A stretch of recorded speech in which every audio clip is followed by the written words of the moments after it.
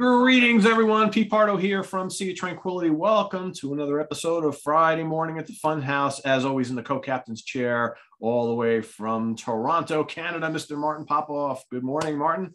Yes, how you doing, sir? This is great seeing you back. Yes, good to be back. Good to be back. It's been a busy week and back in the saddle. October is finishing up and sun is shining. Most of the leaves are on the ground. I had to take out the mower yesterday and chop them all up because we could barely see the grass anymore. When you have 3 dogs, you got to be able to find certain things out in that lawn. So with all the leaves, it's kind of hard to do that. Good point. Yeah. Freezing cold in Toronto, that's for sure. It's definitely late fall is here now. So yeah, none of this kind of 65, 70 degree weather. Yeah, I think today I got up this morning, it was like 48 degrees or something like that, or if that. So it was definitely a little chilly. And last night was breezy and chilly too. So I think the frost is coming sooner rather than later. And to celebrate November coming up, we've got a brand new kind of little mini series for you here today on the channel. This is a cool new concept that Martin and I have crafted up. We often talk about top 10 songs and these songs that we love and all this kind of stuff. Well, you know what? Most of the classic bands that we all have come to love and appreciate over the years, they've got some songs that, every band's got songs that aren't that good. They're songs that have been ridiculed by fans and journalists like us and, songs that just kind of suck, right? So what we've done is Martin and I have each picked 5 bands we really like a lot. And we've gone and put together a list of those 5 most ridiculed songs. And let's kind of talk about this ridicule thing. So these are songs that, many fans complain about that they don't really like, or journalists and reviewers have said they don't like, or maybe there's some real history about how bad these songs are. Maybe it's just personally songs that Martin and I just don't like from these bands. So I don't know, Martin, if you want to expand on that a little bit. And this was an interesting and fun thing to do, I think. Yeah, it's a good point. This idea of ridicule, it's almost like, it can't be just us. It has to be sort of, there is a narrative of ridicule out there, and your buddies have ridiculed these songs as well, and maybe you've seen reviews where that song was picked out as a ridiculed song. So it's not just straightforward crappy songs or songs we personally don't like. It's ones we're pretty sure that have been somewhat ridiculed out there, and we've been guilty parties in participating in that. And it's funny going through a lot of this.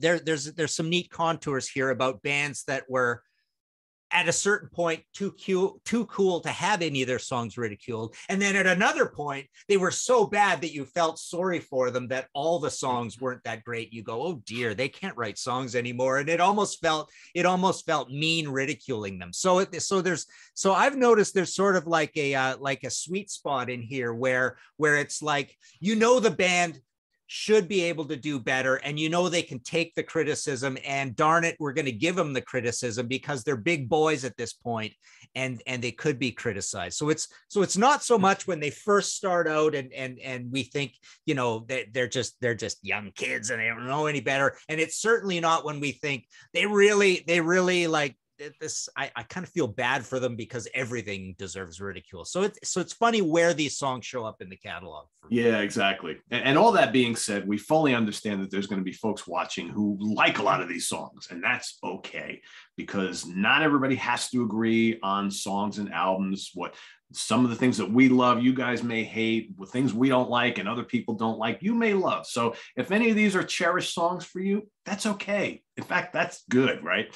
But the general consensus seems to be that these are kind of stinkers in the catalogs of these bands. So with that, I'll have Martin kick us off with his first band and his first 5 songs. Yeah, exactly. And just to build on that point, this is a combination of opinion and reporting. We're actually kind of giving you history at the same time, plus kind of agreeing and throwing in our opinion. So my first band is Iron Maiden. So Iron Maiden first were ridiculed. I totally remember this distinctly. They were not ridiculed for anything before this moment. The moment is Quest for Fire on Peace of Mind. That was the first time everybody had a consensus going, oh dear, this is a little embarrassing, this song, when dinosaurs walk the earth and all that, right? It's like, that's the first time all of us Maiden fans who loved everything Maiden had done up to that point looked at each other and kind of snickered a little, right? It was the first time you got one of these these are the people in your neighborhood's Sesame Street sort of lyrics about, you know, various occupations or things out there in the world that seemed like a little bit too topical. And I kind of went back and thought, you know, there are songs that people think are a little substandard on previous albums, but none of them really stood out for ridicule. So Quest for Fire is one. Another one that is very, very similar is when you get to Somewhere in Time, The Loneliness of the Long Distance Runner.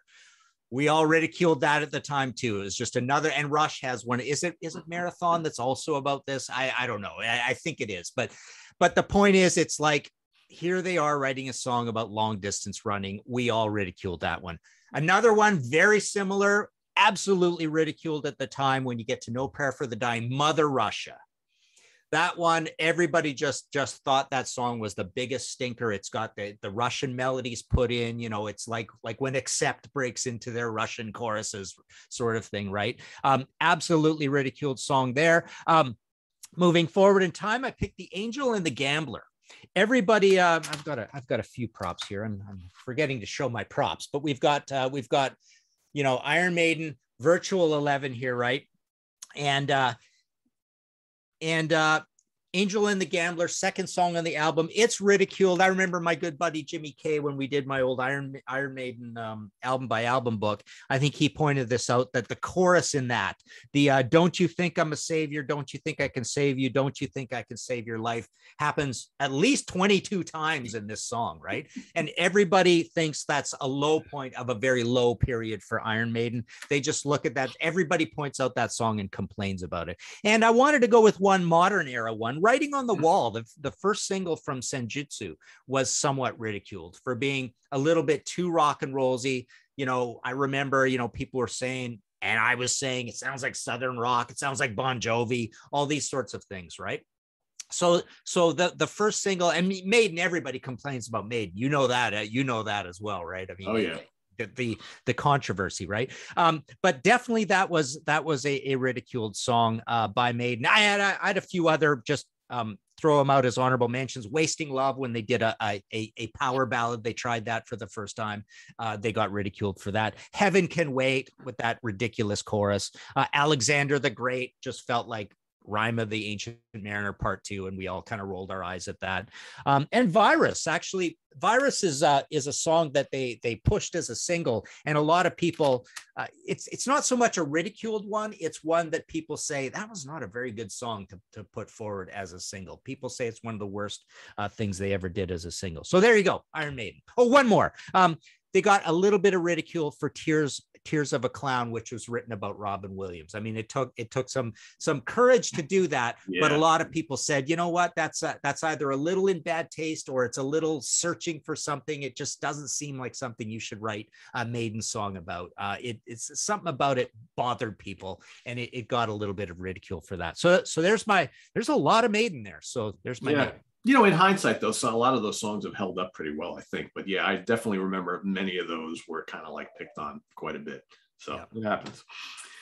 All right, my first choice of the day is going to be Led Zeppelin. And for those of you out there, is like, oh no, Led Zeppelin never made a bad song. Well, you know, that's debatable, I guess. But they do have some songs that have been kind of targeted over the years.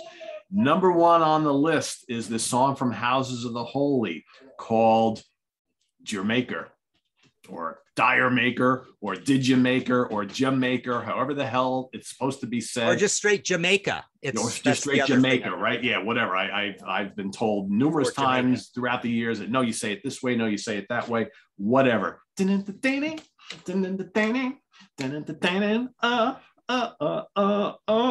mean, come on. Do we want to hear Led Zeppelin doing this reggae, pop, whatever the hell you want to call it? No. I think, you know, the House of the Holy album is really interesting because you have a lot of different flavors on that album. But it's like, is that like Led Zeppelin?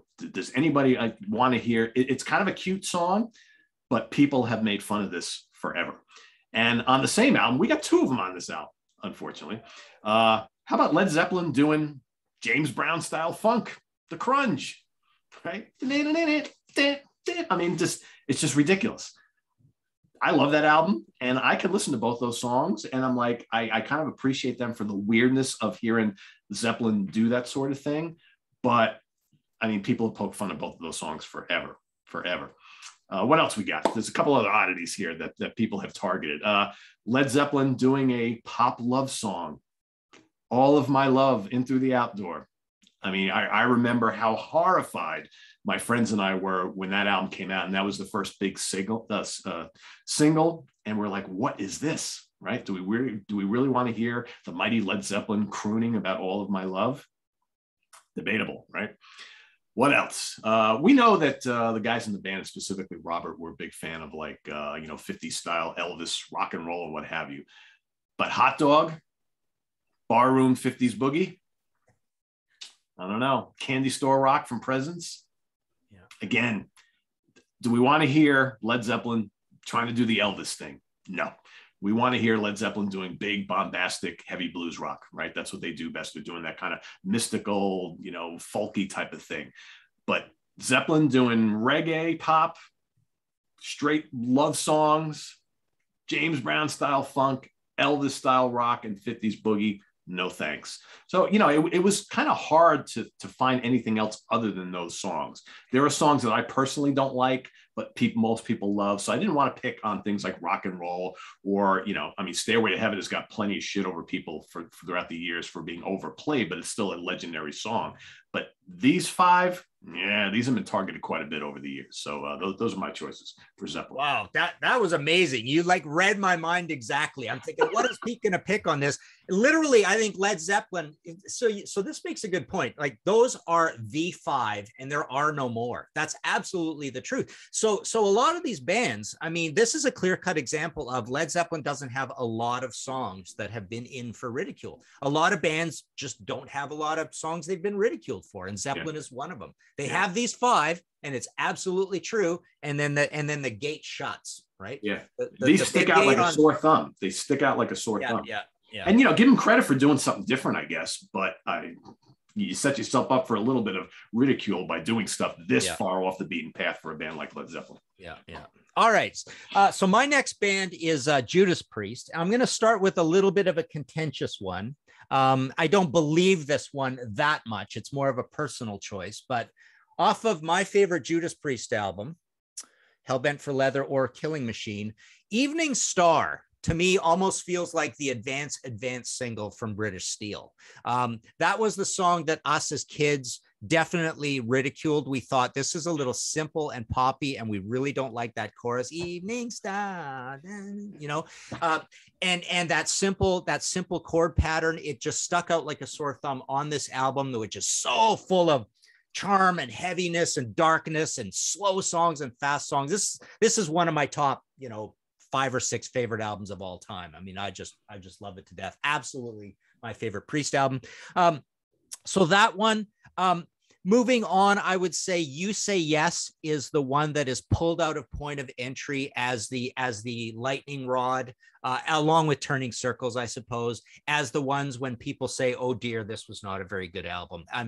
That's the song they usually point to. You say yes, I say, that little poppy sing-songy, schoolyard sort of chorus on it. And then moving forward, Parental Guidance on Turbo, absolutely. And I have honorable mentions on there. The Scorpion songs on there called Rock You All Around the World and Wild Nights, The Hot and Crazy Days. Literally those sound like, I thought they were Scorpion songs in a way, right? But Parental Guidance really gets pointed out with that really super saccharine verse melody, the way it all works, and the lyrics, which sound like, they're supposed to be coming out of a 12-year-old, right? So that one was hugely ridiculed. Johnny Be Good, when you get there, you go. I was waiting for that one. Absolutely, yeah, have to include that because it's like it's on this failure of a movie, and it doesn't fit the album. And then, by the way, they kind of rewrite the music into a heavy metal song, so it doesn't sound like the regular Johnny Be Good. And it's just bad, and it definitely was in for a ton of ridicule on that. And then Loch Ness. Loch Ness is like the the massive aquatic reptile of Judas Priest ridiculed songs. People just thought this is a bridge too far. on Angel of Retribution. It's super long, and it also has a terrible chorus, that whole Loch Ness, just like so bad. And so there you go. I mean, that is essentially my whole list. I can't think of too many other truly ridiculed songs in the Priest catalog. People generally really like it, but these most of these stand out like a sore thumb. I got one for you. How about all of Nostradamus? Yeah, exactly. I looked at Nostradamus. Sorry, Nostradamus fans. Yeah. So the point there is that, you get to this idea is that the whole album is so ridiculed that you can't even pick out one song for ridicule. Yeah. I'm so happy you picked Johnny Be Good, because my next band, they have a real stinker cover as well, and among some other stuff. So let's talk about Whitesnake. All right. Everybody knows I love Whitesnake. They're one of my favorite bands of all time, but they got some stuff in their catalog that been kind of, thrown some tomatoes at. Number one on my list is from their Trouble album. Sorry, folks, but nobody should be doing covers of the Beatles. Least of all, David Coverdale and company. Day Tripper. Not good. Not good. And they not only covered the Beatles once, they did it twice. All right. Way more than they should have. So no good. But again, early album, trying to get their feet wet. Throw in a cover of a very famous song. It doesn't work, though. The rest of the album is really good. Here, let's go to their most recent album, Flesh and Blood. The first song, and this could be a mini rant right now, the first song that they released from that album as a single is the worst song on the album. Shut Up and Kiss Me.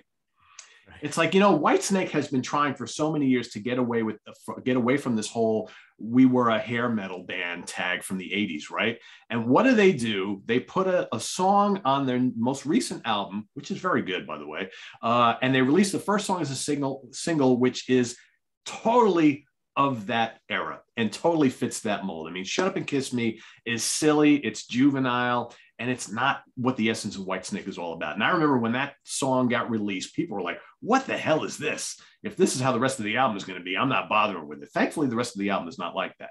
But it's just this nonsensical, silly, hair metal-y, and again, I'm almost using it in a bad way now, because normally when we talk about hair metal stuff, we mean, most of the bands we talk about, we're very positive on it. It's just that it's a term that someone created, whatever, but everybody knows what it is. But a song like Shut Up and Kiss Me is derogatory just by nature. And unfortunately, the rest of the album is much better. But I just don't understand, and I see it a lot, why these bands or record labels release these first songs as singles of upcoming albums, and they don't even give you anything near being the best song on the album. I don't understand. I've seen this over and over and over again. Anyway, that's a story for another day. On the same token, let's go back to Slip of the Tongue. In fact, I got two from Slip of the Tongue. Kitten's Got Claws. Silly song. It could be the stepmother to Shut Up and Kiss Me. Just ridiculous. And again, Coverdale, I guess at times has this whole thing about kittens and all that, whatever. It's just silly. Again, succumbing to everything that they were saying they were not all about. Whitesnake were always like, well, we're just, we're a bluesy heavy rock band in the midst of all this hair metal craziness. We're not like that. And then you put out a song like that. No good. I'm going to get back to Slip of the Tongue in a minute, but let's go to the 87 album. Is This Love? Which, I know the women love it. It ranked high on the charts. They have to play it live every time. Sold a bazillion copies, whatever. Hit humongous song. But all of the guys hate that song. We all hate it. We all hate Is This Love? The wives and the girlfriends love it. We don't like it. Sappy ballad, whatever. I would personally wish the song would go away. But let's release the next album and let's do Is This Love Part 2 with Deeper the Love. More lame ballads because, the record labels says we gotta move units. We gotta get videos out there with David and Tawny. We gotta, all that kind of stuff. And for all of, the more hard rock fans of Whitesnake who want the heavier stuff, big disappointments there. And again, it just showed Deeper the Love that let's just pander to that hit audience, right? Let's pander to the ladies and put out something that will sell. So those are my songs for Whitesnake. I could have thrown a couple others out there, but I think everybody gets the pictures. And with Whitesnake, no covers, stay away from the damn ballads and stay away from the really silly spandexy type of stuff, because that's not what Whitesnake is all about. There we go. Yeah, that's an awesome list. I would only add one that I can think of off the top of my head, and that would be the remake of "Fool for Your Lovin'," which I almost went there. Yeah, I almost. Yeah, it just sounds, coagulated and overworked, and the original is perfectly fine, and here they are just kind of like trying to do the same thing they did with "Here I Go Again" and "Crying in the Rain." So that definitely was in for some ridicule. People thought it was kind of a jump in the shark moment. You're just kind of doing the same thing again. You're just trying to but even so, I mean, they took the essence away from the original version. I mean, that remake of that song was all about flash and showing the great things that Steve Vai can do, and it took away the essence of that track. Whereas I personally think the remake they did of "Crying in the Rain" was way better. It just became this monster of a song. And "Here I Go Again" was a good track originally, and it became a real anthem with the remake. "Fool for Your Lovin'" I don't think worked out quite as well. I think they wanted it to. Obviously, they wanted to hit a home run again, lightning in a bottle, but it didn't work out that way. Yeah. All right. I got one more, just to kind of grab one more. Oh no, that's not the close by Blue Oyster Cult for this. So my next band is Blue Oyster Cult. I thought I had another prop. I'm keeping to forget showing my props, so I'll do what I have here for Blue Oyster Cult. Debbie Denise, I remember being the first song by Blue Oyster Cult really that was ever ridiculed, because Agents of Fortune came out, and it had things that sounded a little heavier than the past, the old, the black and white period, and then it had things that were much poppier. And Debbie Denise really shocked a lot of people, and it was in for a lot of ridicule. I mean, even the title Debbie Denise, and it's sung by Albert, I believe, right? And it's just poppy and not well put together, and that album is not very well recorded. So that was definitely in for some ridicule. Then you get to Mirrors, and You're Not the One I Was Looking For, Albert's joke song, written to sound like the Cars, and then he was horrified that it actually got added to the album. That whole thing's in my Blue Oyster Cult book, Agents of Fortune, I think I called it, the Blue Oyster Cult story. So this album, number one, it's a little bit like what we were saying about You Say Yes on Point of Entry, and the album cover reminds me of Point of Entry. Yeah, it does. But You're Not the One I Was Looking For is the song that people use to push the narrative that this is a poppy Blue Oyster Cult album, when in reality it's not much poppier than Agents or Spectres, really. It's about the same level of heaviness, but You're Not the One I Was Looking For is the one that is always pointed out as the one that is just like, okay, they went too far on this record. My third choice for Blue Oyster Cult would be Let Go. Let's see. Yeah. Okay. So Revolution by Night. This has some things that are a little poppy, and it's got the electronic drums on it, and it's not considered one of the greater Blue Oyster Cult albums, but they really went far into the poppy pert rock and roll-y mainstream sort of thing with the song Let Go. That's the one that was the co-write with Ian Hunter. It just sounded a little bit juvenile for Blue Oyster Cult, who were always, the thoughtful conspiracy theory kind of cool the band. Intelligent rockers, right? Yes. Exactly, yeah. And then the exact same thing happened again for Beat 'Em Up on Club Ninja. It's essentially Let Go another time around. So again, it's the same sort of thing with You're Not the One. When people want to dislike this album, they're going to go straight to Beat 'Em Up. And my fifth choice, which is also from this album, Make Rock Not War, right? Which are the two songs on here that are, that one's a little more kind of on its way to Perfect Water, but not as good as Perfect Water, but it's still a little bit like Beat 'Em Up. So those are the two songs, and the title is just ridiculous. Make Rock Not War, right? Yeah, no, it is. So those have always been in for some ridicule. Just in terms of any sort of honorable mentions, I guess I had Going Through the Motions from Spectres, and I had The Marshall Plan from Cultosaurus, which I never liked that song. I don't recall it being in for a lot of ridicule, but it's got the Don Kirshner cameo thing in it. It's a little, it's just really kind of like a pomp rock song. It doesn't fit the cool mood of the great songwriting on that album. It's just a little cheesy, I suppose. So there you go. Do you remember like how much ridicule Club Ninja in general got back in the day? Oh yeah, that was like the whipping boy of the catalog for a while. Absolutely. Well, I mean, the title of the album doesn't help. I mean, it's just a terrible title. All these years later, though, I actually quite enjoy Club Ninja, but I wouldn't even listen to it back in the day. I was like, oh, terrible. Yeah. And so Perfect Water is considered the best song on the album, but really the second best song on the album, they didn't even write. It's White Flags by the Leggett Brothers, right? Yeah. So that's kind of an odd thing about it too. And obviously the production's pretty gratuitously 80s, but in a cheap 80s way, in a kind of, it's not even like a big stadium rock 80s production. It's just like a crappy one, right? Yeah. You have to wonder if they had similar production on that, like they had on Fire of Unknown Origin, if things would be a little different, or would have been a little different when that album first came out. So who knows? All right. How about some Rush? Okay. So we got a couple here. First of all, let's go back to Caress of Steel. I Think I'm Going Bald. Yes. Hard Rock Boogie from Rush. Yeah. I don't know. It totally does not fit on that album. That album is dark and heavy and menacing and metallic. And then you've got this kind of like, Rush doing their Canadian status quo hard rock and boogie. I don't know. It just doesn't fit. It's not your typical lyric from Neil. And it's just not a really good song. Hopefully back in the day, I don't know, because I wasn't listening to Rush when that album first came out, but hopefully people didn't get turned off by that and not listen to the rest of the album. But that's no good. Let's go ahead to a song that was released as a single from this then new album that I remember myself and everybody I knew who was a Rush fan were absolutely horrified by the first time we heard it on the radio. New World Man. Yeah.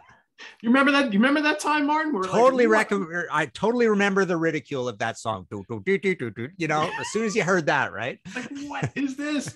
Where's the guitars? Like, what is going on with this? These a new world, dude. I mean, listening to it nowadays, I mean, you can appreciate the song for what it is. It's still, for my money, one of the weakest songs on that album. But man, Geddy's bass line just popping all over the place. To me, the song always sounded really rushed. And then, you read up, and you probably know this. This was like the last song they added on the album. They had some time they had to fill on the vinyl for the vinyl release, and they're like, all right, you guys got to put together like a little 3 or 4 minute long song. So this was just like put together really quickly, and it kind of sounds like it, right? But it's just, to me, and it's ironic that they released that as the first single. The last song that made the album, that they're kind of throwing at the end, becomes the single. It's almost like the Paranoid story all over again, right? Yeah. But now, all these years later, I think people appreciate New World Man. But at the time, man, people were like ready to jump off the Rush ship in droves. What is this nonsense? And, looking back, because I was one of them. I was like, at the time, I was like, not fully on board with Signals. And now I absolutely love the album. But back then, man, New World Man was almost like the dynamite that blew up that whole album for, like not in a good way either. So that's my second choice here. Let's go a couple of years later. So if you were like kind of still on the fence with Rush, but you were like not really sure about the direction they were going in, and you were pining for the old days of the 70s, once you heard Time Stands Still and The Mission from Hold Your Fire, and you heard all those synthesizers and almost no guitars from Geddy, and all Time Stands Still, you're like, what in the world is this? I mean, for those people that hated Rush in the 80s, these two songs are the absolute poster child for that period. And again, I think all these years later, most of us who are still on board with Rush can kind of appreciate these for what they are. But at the time, I hated, most people made fun of the videos because they looked ridiculous, right? At the time, they had the short hair and dressing all, corporate-y and whatnot, and, playing the headless guitars and all that kind of nonsense, whatever. So The Mission and Time Stand Still. And last but not least, because I think I was more horrified by this than anything else I've said before. And so are a lot of people. Rapping in a Rush song, Roll the Bones. Blasphemy. Absolute blasphemy. Looking back, though, Roll the Bones is actually a pretty fun song, but at the time, man, that was like absolutely taboo. What are you doing, guys? That is not a place we want to see Rush going into. So there you have it. Cool. I definitely add 2 to that in Rush lore. Tai Shan, with the whole, Oriental music thing to it, and the pretentious lyrics about, the travel in China or whatever it is, right? And Dog Years. Is it Dog Years or Dog Days? Dog Years, I think it's called, and with the silly puns in it and stuff. Both of those are always ridiculed by Rush fans and just considered ridiculous things. And Neil could go too far sometimes in the lyrics and trying to be a little cutesy, right? And with wordplay and stuff like that. And then one other one that is in for some ridicule, and this is partly the band's fault itself, is In the Mood on the first one, right? It's considered that poppy and a little bit too pedestrian for them, and a little bit too rock and rollsy, right? Yeah. So I almost went with Vital Signs also, because I remember at the time that was like considered the one weird song on Moving Pictures, because it's got like this, kind of little snappy reggae type of guitar riff and whatnot. But again, nowadays we look at Moving Pictures as an absolute monster classic album with no weak points, and back in the day hated that song. I love it now, and I think that's partly because for me, like side 1 of Moving Pictures, I don't really need to hear much anymore, because that's the side we always played, right? All the big hits were on there, the big concert songs. Side 2 is where you had the real interesting stuff on that album. So but anyway, cool. All right, back to you. Okay, so I built a bit of a challenge for myself with this next one, Black Sabbath. I realize there's not a lot of ridiculed songs in the Black Sabbath catalog, so I'm leaning a little more into personal experience with ridicule on these ones. So, Volume 4, Changes. We absolutely ridiculed that song to death, did not like it. Obviously, Ozzy went and redid it with his daughter, right? Later on, which doesn't help. But, just that little, that little piano thing. So we, as, angry young metalheads, really hated that song, really ridiculed it. And it almost sounded like Sabbath was just trying to make the most annoying song they possibly could anyway. So I just like that, the absolute opposite of what they normally do. So but it's got Mellotron in it, so all the prog fans love it. Right. Yeah. Exactly. I forgot about that. Yeah, it definitely does have a bit of an arrangement to it, doesn't it? Yeah, I guess. Yeah. And I certainly remember from this record, Sabotage, Am I Going Insane, being pretty ridiculed by us at the time, with the na na na na na na, that whole kind of sing-songy, childish sort of melody to it. And it wasn't a heavy song. And even actually Superzar on this was quite ridiculed by us as kids, with the whole operatic thing going on and so yeah. We made a lot of fun of that song as kids as well. Personally, I don't remember either of those coming in for a lot of ridicule beyond our friend group, like in reviews or anything like that. Another one, we just did a Contrarians Patreon episode with 12 people where we talked all about Pete's favorite album, Never Say Die. And, I definitely think when the farthest they went out on this would be Air Dance and Breakout, and Breakout is like an instrumental krautrock song. It's a big brass arrangement and stuff. So I definitely remember there being a lot of ridicule, certainly for Breakout on this. It was like, okay, if I thought if my narrative was that they were out of ideas on all these regular Sabbath songs on here, this confirms it for me. They really were out of ideas. When you put something like Breakout on there. I may be going a little over here, but anyways, Country Girl on Mob Rules. I really like it. I think it's a great song, but we all know the story that Geezer and Tony thought Ronnie's lyric was a little twee. That was their exact words, right? It was a little fell in love with a country girl and all this kind of stuff, right? And the riff itself is a fairly melodic riff to go along with the whole thing. So it is the one song on here that has been in for a little bit of ridicule. But other than that, there's no ridiculed songs really on all 3 of the Dio albums, including Dehumanizer. And an absolutely clear choice is the illusion of power on this one for the exact same reason as Roll the Bones. It's got a rap part on it, right? It, you know, the Ice-T cameo on here, which just seemed stupid. And even the whole lyric, you know, the illusion, do I, you know, whatever Tony says in there, it just sounds too melodramatic. And even the riff is just like a boring Tony Doom riff. So I remember when this came out, nobody really likes this album anyways, but the illusion of power was absolutely the flashpoint for the exact same reason as Roll the Bones, essentially. So there you go. Black Sabbath. Cool. Good choices there. Actually, I had a couple of, you know, slight honorable mentions. I'm All Right gets in for a lot of ridicule off of Technical Ecstasy with Bill Ward singing Beatlesque ballad. And Rock and Roll Doctor gets a little bit of ridicule as well for being a barroom kind of boogie. They're only really boogie bluesy rock and roll song of the later period at all. Yeah, Rock and Roll Doctor, the brother to No Bone Movies, right? They're almost exactly the same song. Yeah, funny. All right. Well, kind of like you, my next choice is this is a band where I think they more get ridiculed for albums, not as much songs. So I went more on the personal level with them, I think. Uriah Heep. So, you know, critics have savaged so many of their albums over the course of their career. It almost seems like that's just the normal thing to do. But there are some songs that, you know, myself and friends and whatnot have kind of poked fun at over the years. The first one, I'm going to go to the Return to Fantasy album for a song called Prima Donna. Sorry, but, you know, saxophone and R&B arrangements in a Uriah Heep song should never happen. You know, you want to know the right way to use maybe horns in a Heep song. We can go back to Salisbury, the title track. That's a cool way to do it, but not on Prima Donna. Awful song. I don't, you know, I mean, we're talking about a time in their career where they were making some bad choices with styles and things like that. On each album, they had a couple really questionable songs. We'll go to High and Mighty for Can't Stop Singing, which is a pure funky pop song. Again, what are you guys thinking? You know, I mean, some of these bands, you can give them a little bit of credit for trying to do something different, but at least make the song good and memorable.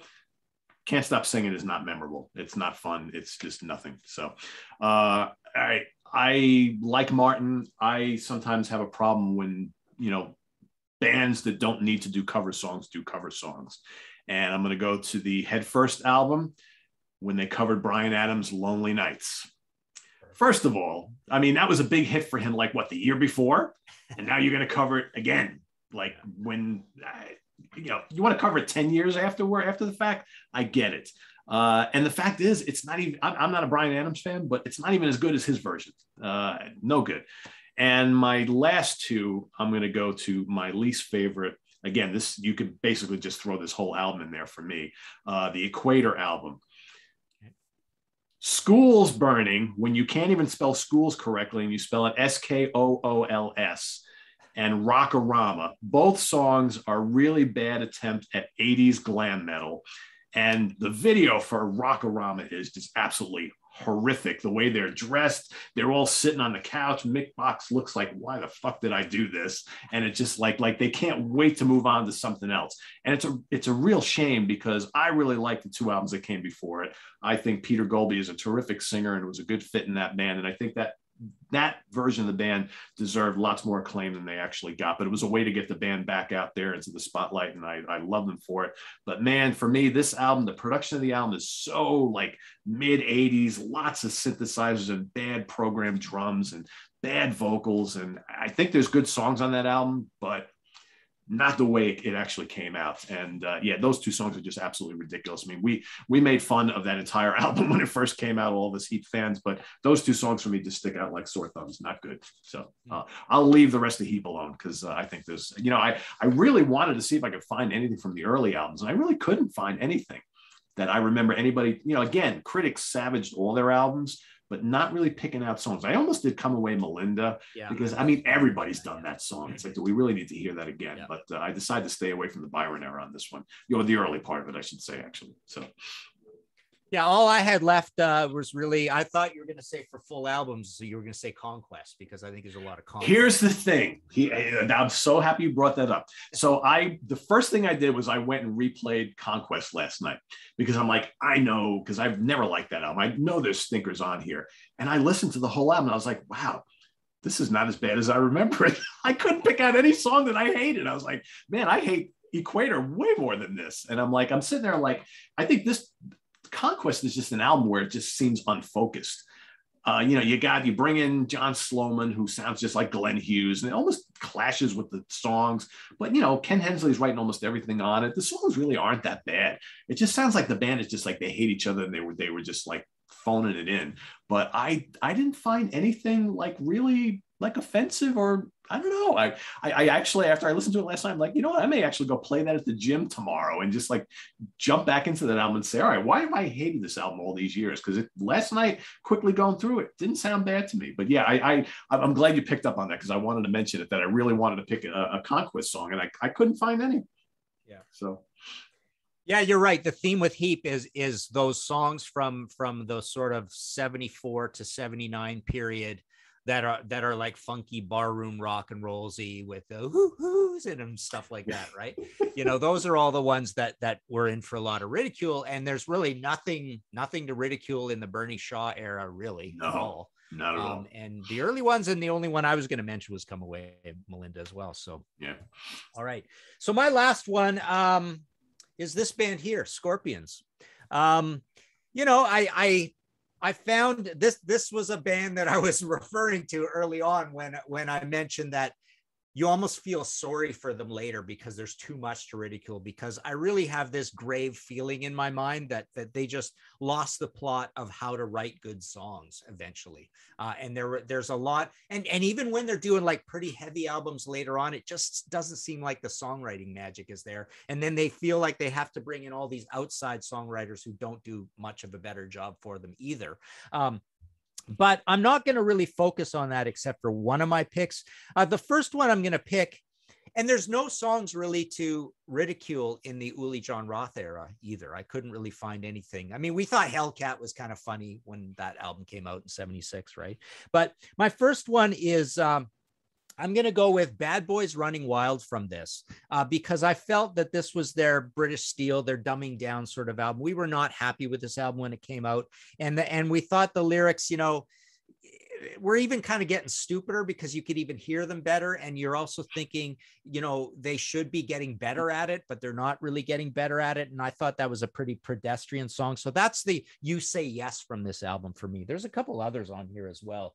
Like Big City Nights is very similar to me as well in that respect. But, a funny thing I wanted to mention is Rock You Like a Hurricane, which is about my favorite song on here. The Same Thrill's pretty good too. The reggae sounding one is actually pretty cool on here too. Yeah. I think Crossfire, As Soon as the Good Times Roll.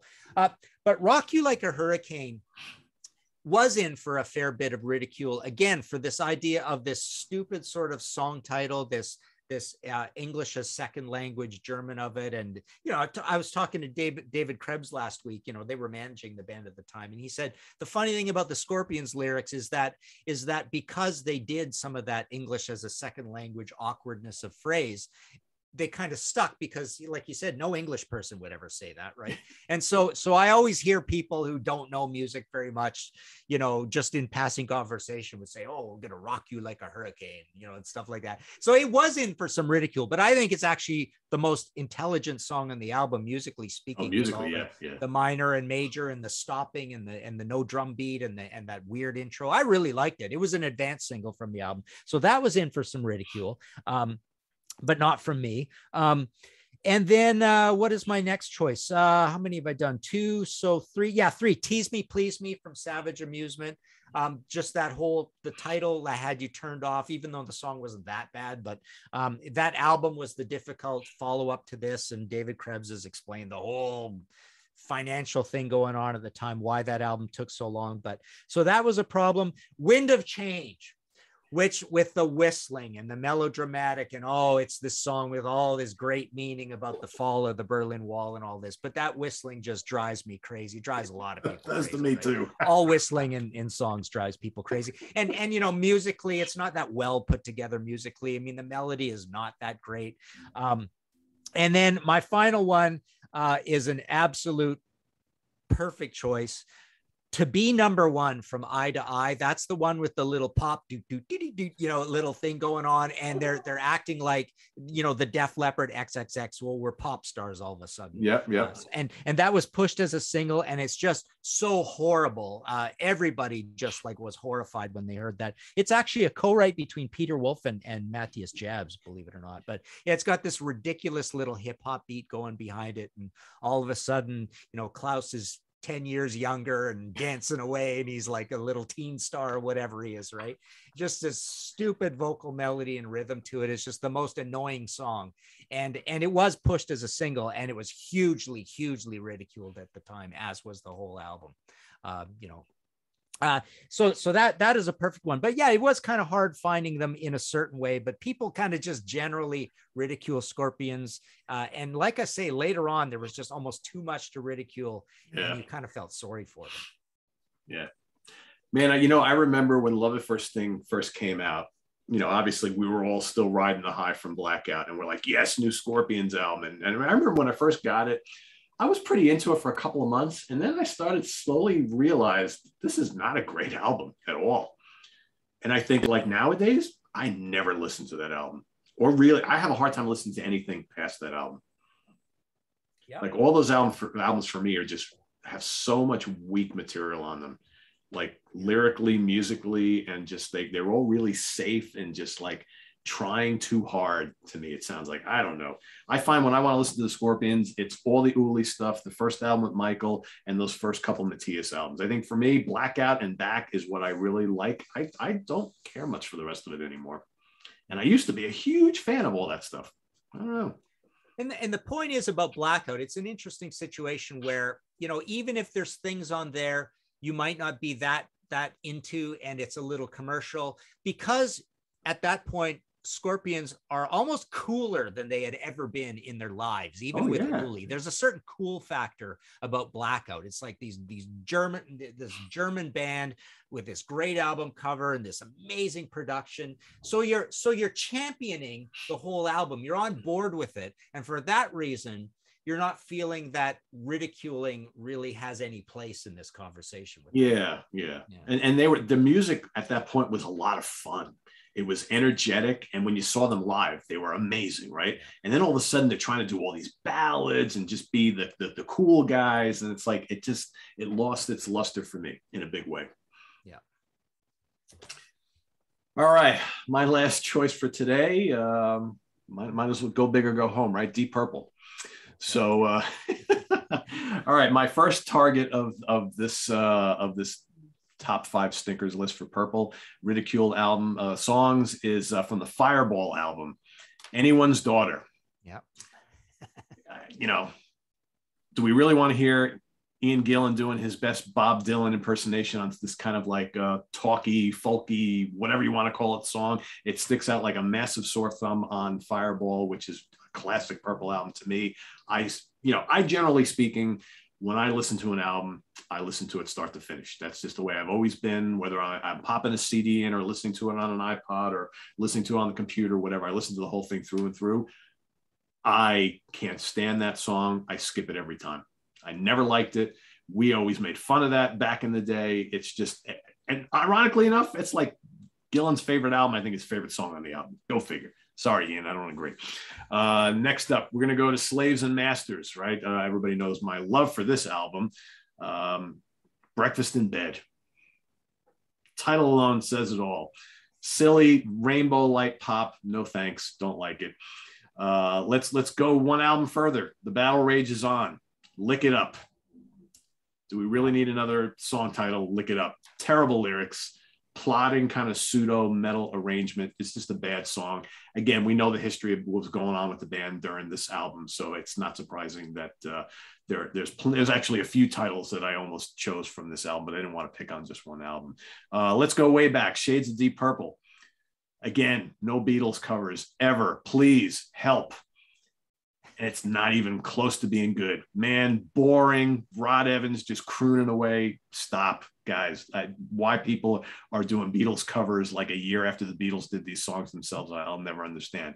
And then last but not least, because we're going to stick on the covers theme, we're going to go to the Infinite album, or Infinite, however one decides to say that. a fantastic album. And then the last song, they decide to do a cover of The Doors' Roadhouse Blues. Yeah. First of all, that is a song that has been covered by everybody under the sun. And while the band sounds like they're having a blast doing it, I don't want to hear it. So again, when we get to that second to last song and Roadhouse Blues is coming up, stop. That's the end of my listening to that album. And of course, now we have to look forward to an entire album of covers from my favorite band of all time next month. We'll see how that turns out. So there you have it. Cool. Well, I'll add a couple to that. One Cool. clear one, I think, is Kentucky Woman. Yeah. That was quite ridiculed for a long time. Yeah, I guess I almost thought about throwing that in there. I'm glad you brought it up. I thought about it. And then Hush is a little ridiculed, I think, as well, but not as bad as Kentucky Woman. And then, as soon as you brought up Battle Rages On, I'm thinking One Man's Meat. How does that go? One man's meat is another aching butt, something like that, right? Do you know what? That was on my original list. I decided to look it up was worse. Yeah. And you know why is because musically, I think One Man's Meat kicks ass because that album's pretty heavy. Yeah. But man, I look it up. I was like, oh, geez, licking it up. And even in One Man's Meat, he does like this little weird rapping thing too in that song. I'm like, what? But it's heavy as all hell. So I was like, all right, I'll give that a pass for today. But yeah. And Lick It Up has Lick It Up, So you're right. That one too. Actually, another one I just forgot, Razzle Dazzle. Razzle Dazzle, yes. That came in for a lot of ridicule at the time. Yeah. If people, who else remembers, what was going on at the time when that album came out? Bananas, I think it is, right? But when that album came out, definitely everybody, including myself, focused on calling Razzle Dazzle the worst song on the album. I totally remember that, right? Is it Bananas? I'm pretty sure it is, right? I'm pretty sure it is. Yeah. So yeah, definitely. And it just everything about that whole the crappy riff and the crappy title and all that kind of stuff, right? So that one definitely came in for. It's amazing, you go back and look those first couple of Deep Purple albums. There's so many covers. I almost picked Hey Joe because it's like, do we need to go there? Freaking Hendrix just did this and made it a smash. So now you're going to try and have the same luck, and it's not even good. I was like, oh man, it's way too many covers. I mean, I know there were a lot of bands doing that, but you know what it is? The Vanilla Fudge, I think, ruined it for everybody else because the Vanilla Fudge proved that you could do covers of like non-rock songs and people would be interested. And so everybody else was doing the same thing. But oh God, stop, please. Help me if you can. I'm feeling down. It's like, oh my God, what is this, like the Doom version of Help? Please. Awful. It's terrible. Well, the only thing worse is Kentucky Woman. She gets to know you. Was a hit for them, surprisingly, but yeah. So there you have it, everybody. So what do we got? Classic bands, most ridiculed songs, part 1, I guess. So stay tuned for more of this. This was actually kind of fun. Again, this is all meant to be in fun. We are not the first people on the planet who have made fun of these songs. So the reason why we picked them is because that seems to be the general consensus, but we fully understand there's going to be folks out there watching that love a lot of these tracks. And hey, God bless you. That's great. Because, we all hear things differently. So Martin, what's going on over in your neck of the woods? We know you got some stuff in stock to sell. What do you got that's available? Yeah, just writing away. So at martinpopoff.com, I still have a supply of the new Nazareth visual biography book and the Heap one as well. I think I've got a small supply of the Van Halen one. The Blue Oyster Cult one, not really. I'm down to a couple on that, but yeah, the Van Halen I still have, and I think I have about 5 of the Thin Lizzy. So martinpopoff.com for that, and otherwise just kind of writing away on some other projects.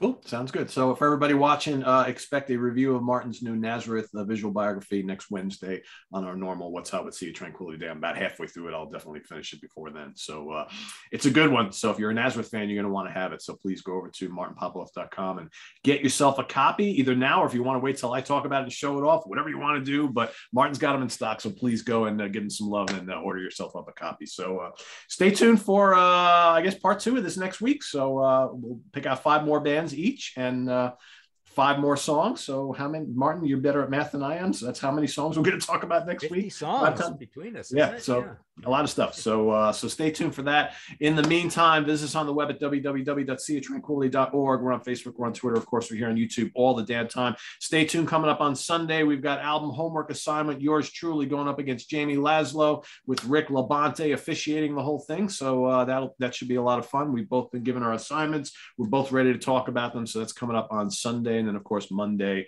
the Hudson Valley Square starts off the whole week once again. And stay tuned for that and a lot more from Martin Popoff. I'm Pete Pardo. Have a good weekend, everybody. Take care.